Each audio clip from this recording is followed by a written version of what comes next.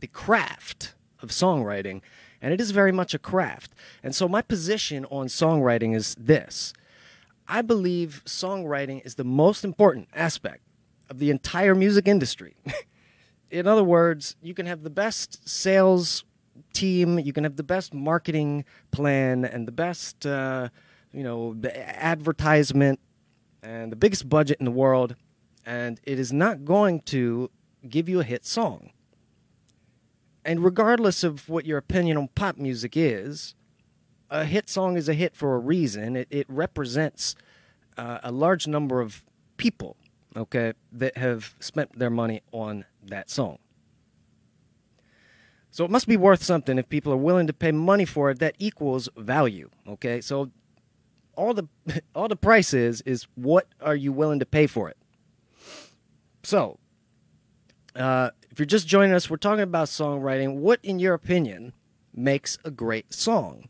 Okay, does it have anything to do with value? Does it have anything to do with money at all, or is it just the song and the craft and the arrangement and style of the song? Now, a song, it has to have a feeling to it, right? It has to make you feel a certain kind of way. If you don't feel like anything, most people would say it's not a great song. But what is your opinion on that? What is the most important quality? And we're going to answer that question later. But for now, let's define what we're talking about here. So what is a song? A song, the definition of a song is this. It's a short poem or other set of words set to music or meant to be sung.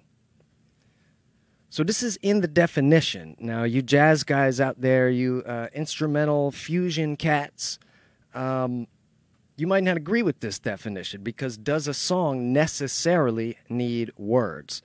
Well, in this show here, we're talking about hits, okay? We're talking about the big boy songs. And 100% of hits, basically, have words. So a song is defined, in this segment, we're talking about a set of words set to music, all right? Now, what is write? So to write is defined as mark or on a surface, typically with paper, pencil, or similar implement, or maybe a stylus on a vinyl record, or maybe ones and zeros on a CD, or maybe bits and kilobytes flying through cyberspace into your streaming service, Spotify, what have you. So that's what a song is. That's what writing is. We put those things together. It's to take that song, it's words, right? We got the music, we smash them together, and then we have to put it on something. So that's what the like act of songwriting is. And if you're not doing that, you're not writing songs. So why is the song the most important thing, in my opinion? Because it has to do with the nature of the business. It has to do with rights. It has to do with law. Okay, so if you own the song, then you own all the recordings of that song, right? So it's just like if I write a book and somebody plagiarizes my book, well, they don't own it just because they wrote it. It's still mine. You know, I own any replication of that. So this is the crux of what I'm talking about. If you write the song, you own all the recordings, you own all the rights, you own everything. So this is my goal in life, is to create songs that are mine, and they're new. And it's adding something to the conversation. So a great example of this is a song called Uptown Funk. How many of you guys out there are familiar with the tune Uptown Funk? Starts off with a little funky bass line, sounds something like this.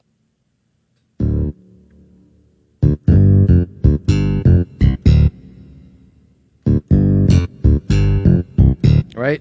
Bunch of do-do-dos, do-do-do-do-do, right? So who owns Uptown Funk? In other words, who wrote it?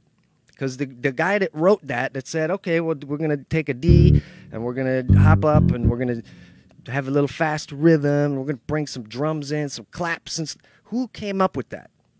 The answer is Mark Ronson. Now, who's Mark Ronson, right? He's not the guy singing the song. He's not the one in the hat and the the shirt dancing around and having a good old time in the music video. I mean, maybe he is. Maybe he's in the background somewhere. I'm not 100% on that. But Mark Ronson created Uptown Funk.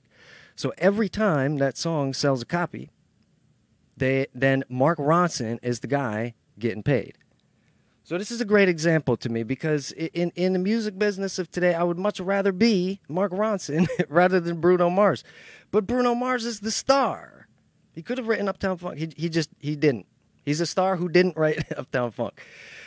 So that's the first little part of my case here.